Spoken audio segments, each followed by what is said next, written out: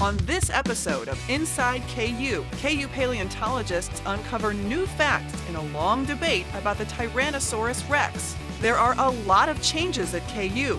The Chancellor gives us her thoughts in a one-on-one interview.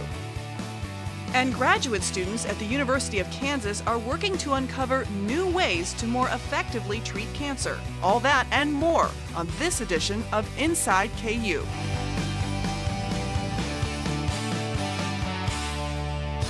Hi, I'm Jeannie Hodis. When someone says KU, most people think of historic Allen Field House. But there is so much more to the University of Kansas. Pay heed. For the next 30 minutes, we'll take you inside KU. This is one of the rooms in Murphy Hall where KU's wind ensemble rehearses. It's a group of about 70 students selected from the finest musicians at the university. Last spring, these students had an experience they will never forget, traveling from right here in Lawrence to Carnegie Hall in New York City, where they performed the world premiere of a symphony written especially for them.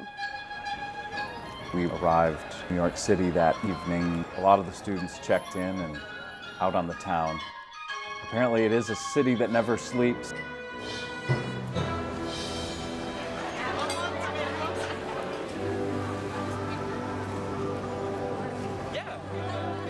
Monday we rehearsed all morning at the Domena Center downtown. It's a symphony about the events of 9/11 and the days and years that followed, and a reflection looking back at the event and how it shaped us in today's political climate. I don't really want people to come away from the concert talking about what a great band you are. I have only interest in them talking about that piece, that music, what it did for them, where it took them. It's all about the music tomorrow. Be great because the music needs us to be great.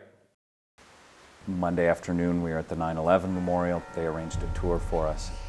It was a very cold, blustery, rainy day, miserable. It was perfect.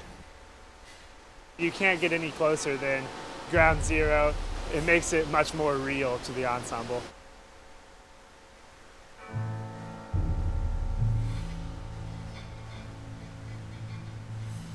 Tuesday was checking out of the hotel and a sound check at Carnegie and dinner together and the concert. It went very quickly here at the end.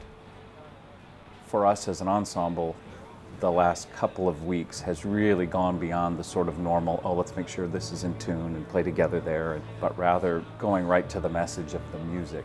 When you have the technique mastered and you're just trying to make the music now, that's when we can be at our highest level. I knew along the way that they had prepared well. Everyone knew what they needed to do for the concert, and they did it. That was life-changing, for sure. That was crazy. We had a wonderful crowd, a lot of friends and family in the audience. Standing ovation, which it's great to get a standing ovation after a concert, but in Carnegie Hall, that was incredible. It was awesome. It was a dream come true. I think every young, aspiring musician hopes that they can play at Carnegie Hall someday, and so it's awesome to finally realize that dream. We felt really prepared, and so there weren't many nerves going into it, and I think we felt really good coming out of it. To come to the place that it was written about just makes it that much more meaningful, and I think it means more to the audience too. There were so many emotions. The woman who sat next to me actually grabbed my hand, and we both felt the towers coming down. I would have never thought at 9/11, when it happened, that one day my daughter was going to be on the stage making people remember what happened that day. If you'd like to see a wind ensemble performance or a performance by any of the other talented music students here at KU, there's a schedule of events listed on their website, music.ku.edu.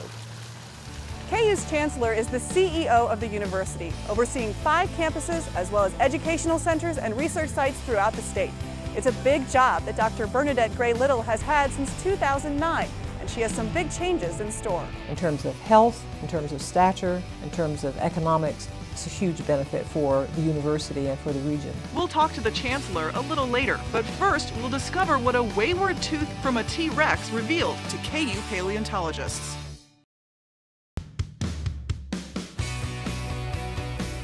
The Tyrannosaurus rex is probably the most well-known dinosaur, but what you may not know is that it has also been at the center of a huge debate among paleontologists for decades. Well, a KU researcher has now found fossil evidence to settle that debate once and for all. My name is David Burnham. I'm in charge of field collections of dinosaurs and their preparation at the University of Kansas.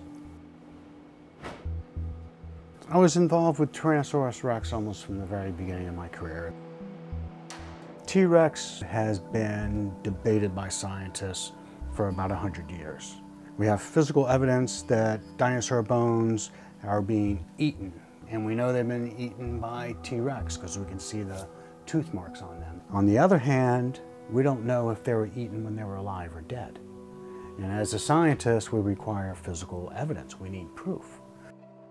We had a graduate student, Robert De Palma, doing his research in South Dakota, Hell Creek Formation, where, very famous for dinosaur discoveries. He was cleaning fossils up, and right away he knew that this was abnormal.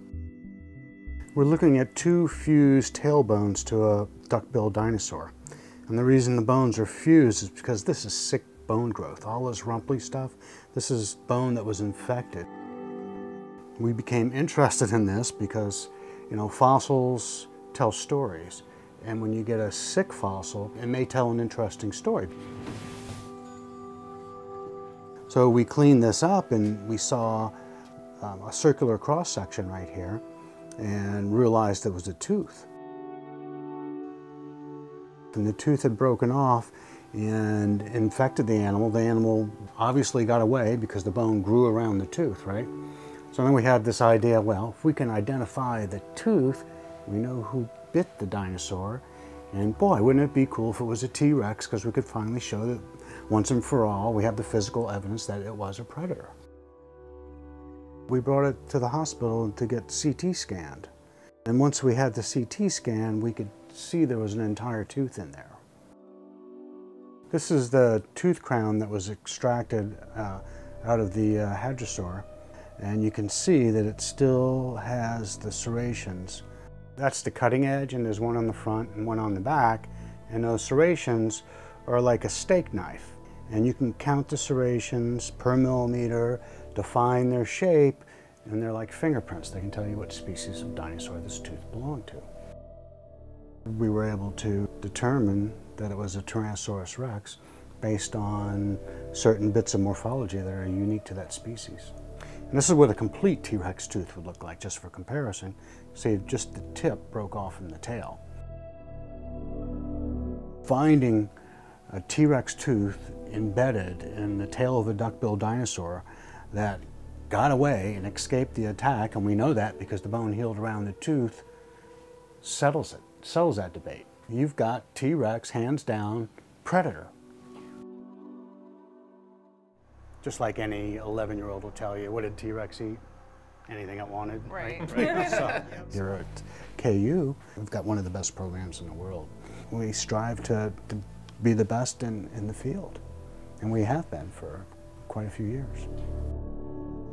If you want to check out more dinosaur fossils, there are many on display here, along with lots of other exhibits at KU's Natural History Museum on campus. Check out their website for hours and tours. Coming up, we'll take you to where cutting-edge medicinal research is finding a more effective prostate cancer treatment. But first, the Chancellor shares her thoughts about changes at the University of Kansas. This is Inside KU with reporter Jeannie Hodis. I'm here with KU's Chancellor, Dr. Bernadette Gray-Little. Thanks so much for joining us. I first wanted to talk with you a little bit about what's happening around campus. Starting in 2016, there's going to be new admission standards for KU. Can you tell me a little bit about those standards and if you expect them to affect your recent trend of an increasing freshman enrollment? Let me say first that the reason that we looked at admission standards had to do with our interest in having a higher percentage of our students be successful and leave KU with a KU degree. And so we've looked at the students that have been admitted and who have been successful in the past and tried to fashion a set of admission standards that would allow us to get students who have a good chance of being successful. And there are two parts of the admission process. Right now, students who have a 21 ACT are automatically admitted into any university in Kansas. And what the change will be is that starting in 2016, for automatic admission, students will have to have higher credentials than that. For students who don't meet that higher bar, then individual decisions will be made about their applications. So that students who don't have that level of credential may in fact be admitted if on review their application seems to suggest that they can be successful. And how does it affect enrollment? We hope not very much. In addition to looking at changing the admission standards, we are enhancing our recruitment efforts and trying to make sure that we get more applicants both from the state and beyond the state so that we can keep our enrollment up. I understand that KU also has a new general education curriculum for freshmen starting this year. Yes. Why was that change made? That's a very good question. And I say it's a very good question because it's a huge amount of work for a university. But our general education curriculum had not been changed in a thorough way for at least 25 years. Universities usually don't do it more than every 20 years because it's a huge amount of work. But we thought it was time to review the things that we require, and this gave us a chance to see that the requirements fit with what students need to know, and also that we have a core curriculum that is in fact required of all students. So in this revision, we have a core that all students who enter as first-year students will take, and we have asked the question, what is it that we think is so important that every student who comes here needs to know or be able to do, and that's how we've structured the core curriculum. So given these changes, what would you say to a high school student out there who might be thinking about coming to Kansas? I would say this is the time and this is the place. That if you've talked to our students, you know the students really love the setting, the place. There are students here who are upper class students who wish they were having the new core curriculum, and some of them have wanted to see if they could go back so they could get the core curriculum, which we're not allowing. But I think the students really like it, and it gives them more flexibility because the core requirements are fewer in number than the old requirements. So they have more flexibility for elective courses and double majoring and other special opportunities like that without increasing the time to degree. We want our students, to the extent possible, to come and get a KU degree in 4 years. Right after this break, the Chancellor will address how recent state budget cuts will affect KU. You're watching Inside KU with reporter Jeannie Hodis. We'll pick up my interview with Dr. Gray-Little as she discusses hurdles and opportunities at KU. Now, as you're trying to make all these changes for the better, the state legislature just recently passed $13.5 million in budget cuts for KU. So how is that impacting the university? Well, that does have an important effect at the university, and it affects different parts of the university differently. For us here on the Lawrence campus, the primary effect is in our ability to hire faculty at the rate that we had planned to hire faculty. So it's primarily going to result in a reduction in the rate at which we can hire new faculty members, and we've been very much looking forward to that to enhance our programs. At the medical center, it means a reduction of students in some programs. The largest number, probably that reduction in students is in nursing, but there will also be some reduction in the medical students, especially students in the combined MD, PhD program. And then some other outreach programs that we have from the medical center have also been reduced or eliminated as a result. So it will mean that we're either not able to do some of the things that we used to do, or it might take us longer to do some things that we need to do. Is there any way to restore those cuts? Let's hope so. There has been discussion, and certainly the governor has talked about working with the legislature to restore that funding, but now I have no idea how likely that would be. Talking about the medical center, that leads into my next question. Apparently almost half of the doctors in Kansas trained at KU, yet we are experiencing a shortage of doctors in the state. What is KU trying to do about that? Well, we'd like to increase the number, and there is a plan to how we would increase the number and what would be the level of increase. One of the components in that is that we need a new medical education building. The building that we have is old, is out of date for the kind of instruction that medical students get these days. And so we have very much wanted to have a new facility, and we've had a request in for funding from the state to do that. But that would allow us to make a significant increase in the number of medical students and medical graduates here in Kansas. And the KU Cancer Center just recently in 2012 got the National Cancer Institute designation. What does that mean for the center and going forward? What's next for the Cancer Center? You may know that it was at least a decade in preparation. A lot of attention focused on it just in the few years before, but it has been worked on and thought about for at least a decade. It's a major achievement for a medical school to get that designation, and it means that, well, it gives us some bragging rights. But in addition to that, it means that there would be better, more modern treatments available for patients in this region who could stay here and get the kind of treatments that they would not otherwise be able to get. So it is a benefit in terms of the health of the population. It's a benefit in terms of our stature. It is an economic benefit because of the programs associated with our cancer center create jobs and create money for the region. So in terms of health, in terms of stature, in terms of economics, it's a huge benefit for the university and for the region.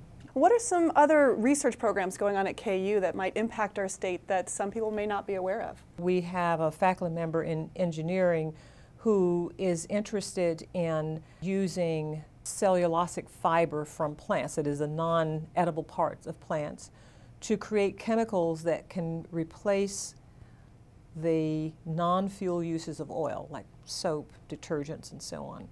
And the process that he works on is one that changes those materials into the chemical that can then replace oil in these everyday products. And it's very exciting, especially for Kansas, because what we have a lot of grains that we grow, and we have a lot of byproducts from those grains that could be used as the resource to make that chemical. So that's an exciting kind of research. It's great research, great economically, and it's so right for Kansas that it's a very exciting opportunity. Well, thank you so much for joining us, and we look forward to see what happens next for KU. Thank you. There are certain questions that need to be answered in order to progress cancer therapy, and so I think that, it's important that we're addressing them. Stay tuned to learn how KU students are working on a better cancer treatment, one atom at a time.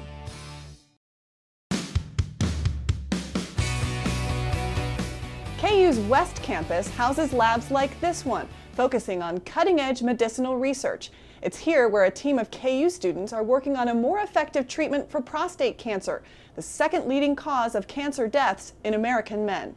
I love doing this research. It's at the very front of the drug discovery process, but it's basic science like this that is exciting. When KU graduate researcher Charlie Fail says basic science, he doesn't mean easy. He means at the root of life. He and fellow KU graduate student Elise Petronak are studying how to make a more effective treatment for prostate cancer at the atomic level. There are certain questions that need to be answered in order to progress cancer therapy, and so I think that, it's important that we're addressing them. The drug they are focused on improving is called abiraterone. It's available for some patients with metastatic prostate cancer, meaning the cancer has spread to other parts of the body. So this is the spine, and here's the metastasis right there.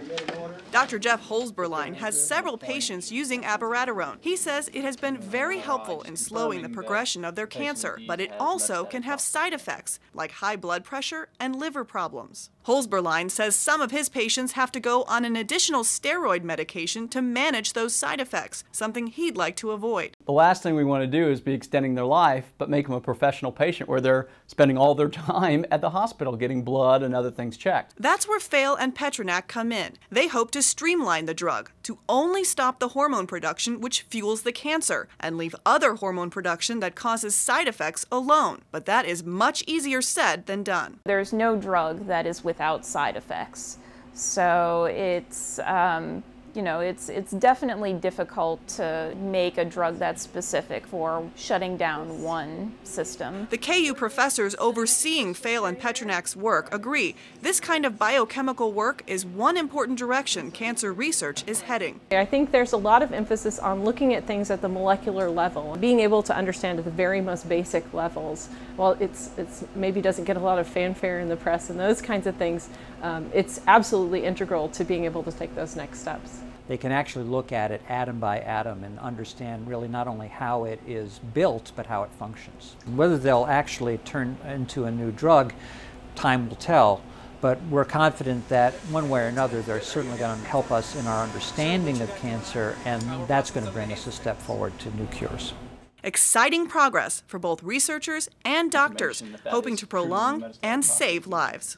I think where we're really heading in prostate cancer is probably never a fact that we're going to have a curable cancer, but that we have a very treatable cancer. And so prostate cancer becomes a disease like diabetes or hypertension, in that you have to take medications to manage that disease. As long as you're managing it, you don't actually die of the disease. And so these drugs are a step towards that. It is practical, hands-on work that will eventually lead to life-changing developments. Whether it's medicine, dinosaurs, or music, the University of Kansas always has bold aspirations to create new experiences and make new discoveries. It's our goal to highlight as many of these as possible. I'm Jeannie Hodis, and I hope you've enjoyed this journey inside KU.